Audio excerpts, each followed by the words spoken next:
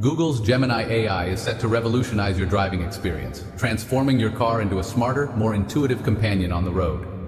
Google has announced the integration of its generative AI, Gemini, into Android Auto, aiming to enhance the in-car experience by making it more productive and enjoyable. This move is part of Google's broader strategy to embed AI across its platforms, including cars with Google's built-in operating system.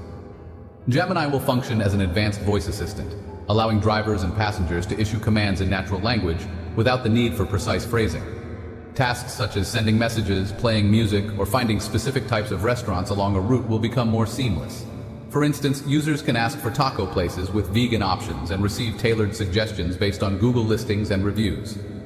A standout feature is Gemini Live, where the AI remains actively engaged, ready to assist with a range of inquiries, from planning travel routes to discussing historical topics. This always-on capability aims to reduce the cognitive load on drivers by facilitating more natural interactions. Initially, Gemini will operate using Google's cloud processing. However, efforts are underway to enable on-device processing by collaborating with automakers to enhance in-car computing capabilities. The rollout of Gemini on Android Auto is expected in the coming months, with further expansions to vehicles equipped with Google's built-in systems anticipated later this year.